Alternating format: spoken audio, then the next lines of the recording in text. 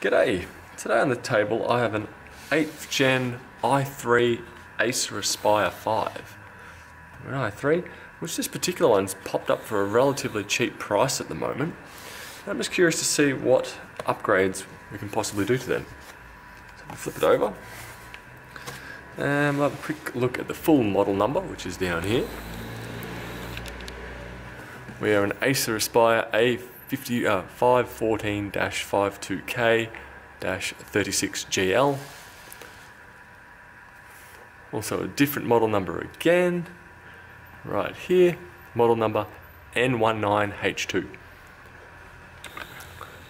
So to get into this unit, looks to be relatively straightforward, so let's find out.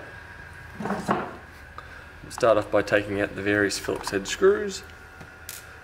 Fingers crossed all of these are the same length. So far, no. The 3 screws at the front are shorter.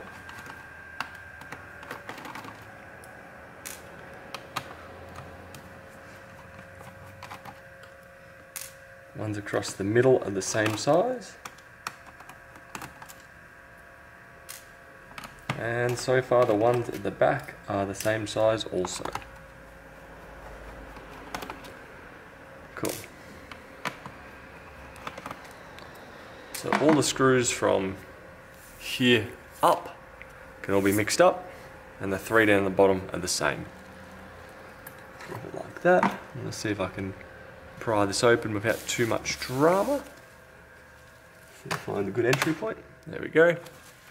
So I've just slid that between the plastic here. If I turn the angle, you may be able to see it. There we go. That's lifting up quite easily from there. So if I slide this across, that pops it open quite easily, and we're in. So I already see a couple of promising things. At the minute, we have a 50 watt-hour battery, which means battery life on here is probably going to be reasonably decent.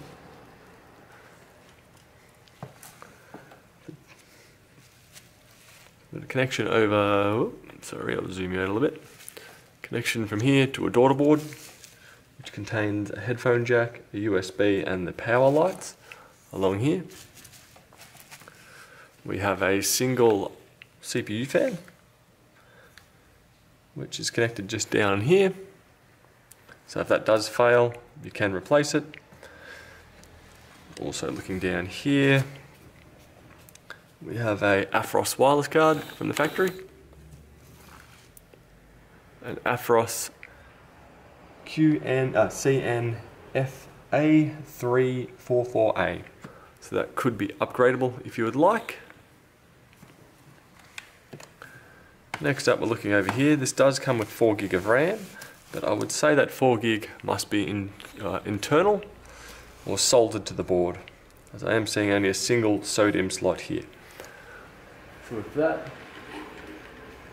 you could potentially upgrade it to a maximum of about 20 gig of RAM using the 4 and adding something like this into the mix, which to install that, it's very straightforward.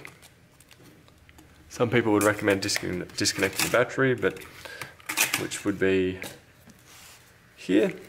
This bit just pulls down like so. If we go to the RAM slot, after we've done that, what we need to do is make sure that this lines up correctly, not like that, and it slides in at about a 45-degree angle. So we're kind of doing that. So I push it in, it's sitting there. And if I push down, we're now installed. So from there, you would reconnect your battery, and away you would go. That's all the setup you would need. Now looking down here, we have a full-size M.2. What model are we? We're a Western Digital PC SN520 NVMe SSD. This one's only 128 gig. Upgrading that is also very straightforward. We'll take out the single screw here. It lifts up, and we wiggle and pull back.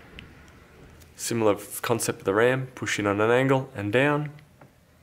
It would push in, drop down, screw back in, and we're good. So for me being I wasn't going to do the RAM update on this machine, I just wanted to inspect it. I will take my RAM out, battery's still disconnected, push the tabs out, flicks up, and we're out of there.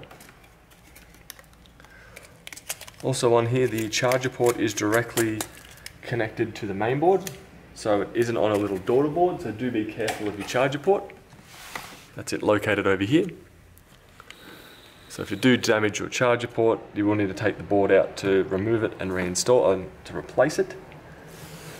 The removable CMOS battery down here next to the NVMe drive. I believe this would be a reset button. So for now I'm going to reconnect my power. Which will slide over. There we go. From here, everything else is in fine condition. So I'll put the bottom cover back on and reinstall the screws.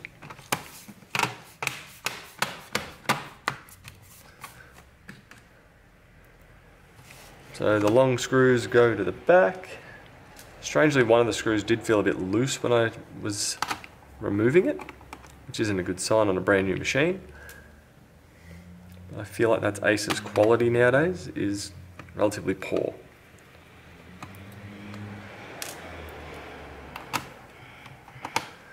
But if you have the Acer Aspire 5 with the 8th Gen i3 and 4 gig of RAM, you're able to upgrade that to a maximum of 20 gig. So using the 4 on board and using a SODIMM to add a 16 gig stick, you may be able to get your hands on a 32, but there's not much point. And you'd also be able to upgrade the NVMe drive to pretty much any capacity you want. I think they come out as about 2 terabytes now. Granted, they are fairly expensive, but there is a little bit of an upgradability to this machine, which is quite nice, considering it's a relatively cheap machine on special at the moment. I hope that helps you, and I'll see you guys in another video. Bye.